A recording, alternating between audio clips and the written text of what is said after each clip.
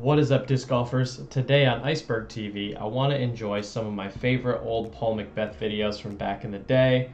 Paul McBeth put some funny videos on YouTube, and I think a lot of people haven't seen these because they're so caught up in what's happening now. So I just want to show you guys some of my favorite Paul videos from way back, some of his first videos on YouTube. I just think they're really funny, and I think they're worth revisiting. This is a little Brodie Smith prelude showing that Paul McBeth has always admired what Brodie Smith does. Hey Brodie, even us disc golfers can throw frisbees.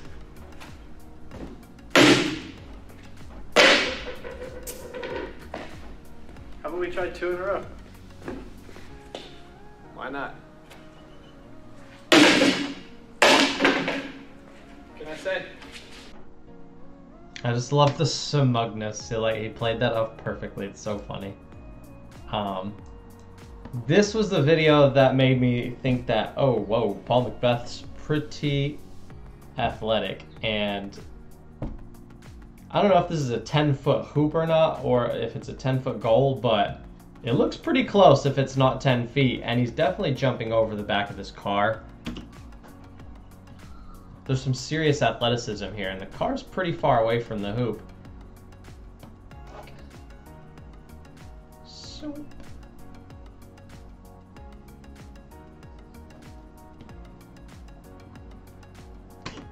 I love that video. I just think it's cool. It just shows that disc golfers can also be athletic too, which is good.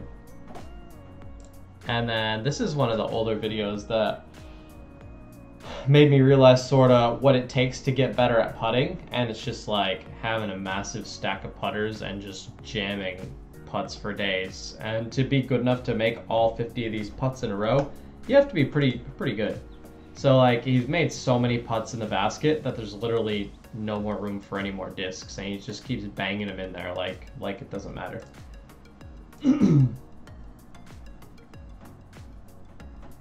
Then he misses the dunk, and then jams a couple shots. Little the professor style freestyle.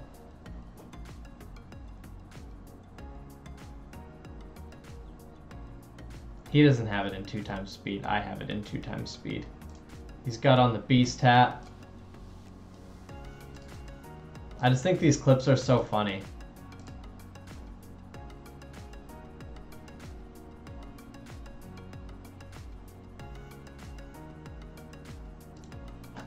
And he almost knocks the light off the ceiling. So I just wanted to go back and revisit some of those older Paul McBeth videos just because I think that they're really funny.